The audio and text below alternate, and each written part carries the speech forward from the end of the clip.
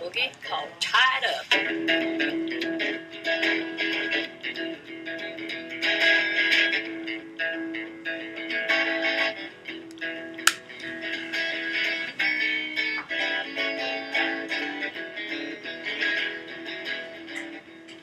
When I started playing my music, I was just rocking up everything I get my hands on.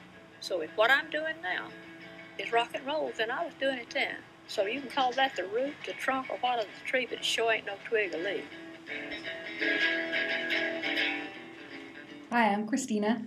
Hey, I'm Curtis, and that was Miss CordellJackson. CordellJackson was born on July 15, 1923 in Pontotoc, Mississippi. She performed with her father's band on a radio station at just 12 years old, and later in life, CordellJackson appeared in movies, became known as a rockin' granny, and recorded her Live in Chicago album. But before she did all of that, in 1956 she created her own music label called Moon Records, after Sam Phillips demonstrated his lack of time to help promote her. She used this label to not only promote herself, but other artists as well. Take a look at some interesting facts about Moon Records while you listen to CordellJackson talk about the start of it all.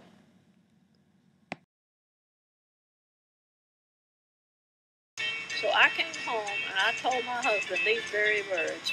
I said, I'm going to start at the top. He said, well, what do you mean? I said, I'm going to go call RCA Victor. They were the leading label at that time. And I said, I'm going to tell them that I want into the recording business. Just let them tell me how or you can't. That was part of my makeup. And I called RCA. Chet Atkins answered the phone, believe it or not. And he said, well, Mr. E.J. Hines, our custom record salesman, is the one you need to talk to. So I held on and he transferred me to E.J. Hines. And he says, well, little lady, we can just help you do anything you want to do. Said you and your husband drive up and let's talk, and we'll get you started. The characteristics of rockabilly include mostly acoustic instruments, such as the guitar and upright bass. It also has a strong upbeat which drew many young Americans into the R&B culture. Take a look at the list below for more details on these characteristics. Here's a sample of her 1956 song, Rock and Roll Christmas, that demonstrates some of the rockabilly characteristics we've mentioned.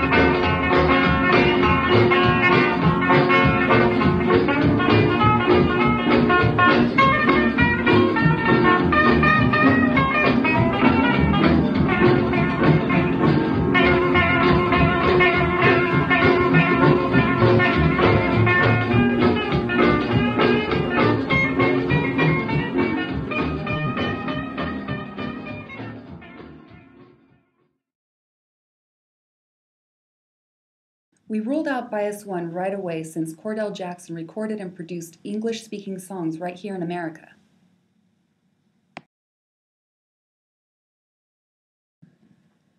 Bias 2 is arguable because it's likely that our author is framing the contents of our text with a gender bias. We noticed pretty quickly that there was significantly more meat to the discussion of male rockabilly artists than there were for the female artists. We then counted the number of rockabilly artists mentioned and noticed only 1 in 3 of these artists are female. When we looked a little deeper, it was clear our author's decision to discuss these artists was based on more than just gender. In fact, all the artists mentioned have had popular songs that made their way up the music charts. This fact brings us to bias 3. We all noticed pretty quickly that most of the artists our author mentioned have had songs that made it on the popular music charts. When we looked at songwriters, songwriting teams, producers, and record labels, it was obvious to us that he uses this bias to decide who to include and who to exclude from our text because they share the same characteristic of seeing some of their songs hit the popular music charts. Because the songs CordellJackson recorded never hit the popular music charts, we strongly believe her lack of popularity is the reason our author chose to omit her from our text.